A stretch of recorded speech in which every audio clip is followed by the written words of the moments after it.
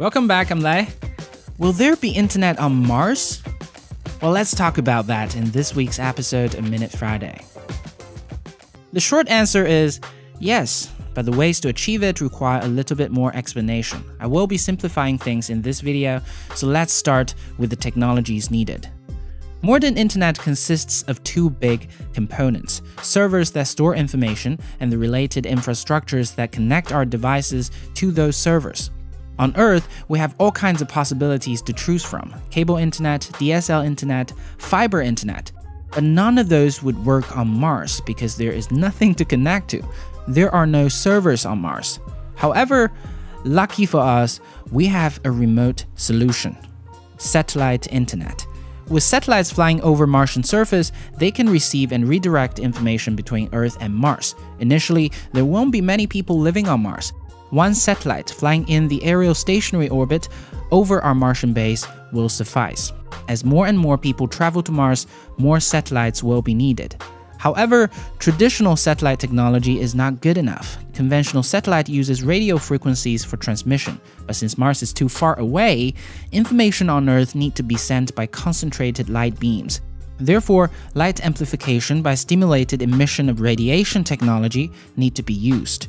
Another name for that is laser. Laser theoretically has better performance over long distances. So far, we have already demonstrated this capability with the famous Galileo probe. According to this paper, laser communication will be 10 to 1,000 times better than traditional radio frequency satellites in terms of performance. At this point, we'll be able to communicate with our families on Earth freely. Then we'll be presented with another hurdle: the speed of light. You see, this has never been a problem on Earth because Earth is so small. 12,000 kilometers in diameter is small comparing to the speed of light, which is 300,000 kilometers per second. This means light can reach every corner on Earth in a matter of seconds. However, Mars is different. The minimum distance between Earth and Mars is 54.6 million kilometers, and when Mars is on the other side of the Sun, it could be as far as 400 million kilometers away. Therefore, it takes between 3 to 22 minutes for a piece of information to travel from Earth to Mars in the speed of light.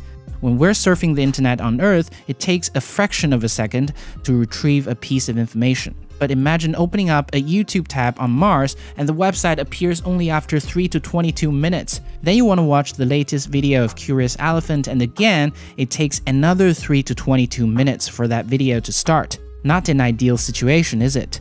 This is the last hurdle we have to cross if we want high-speed internet on Mars. The way to overcome that is to build an entire separate set of infrastructures, including servers and backbones, on Mars. At that time, internet on Mars will be working independently, and therefore, the problem we set out today is solved. Alright, I'm Lei. I had a lot of fun making this one. Hope you guys enjoyed this video too.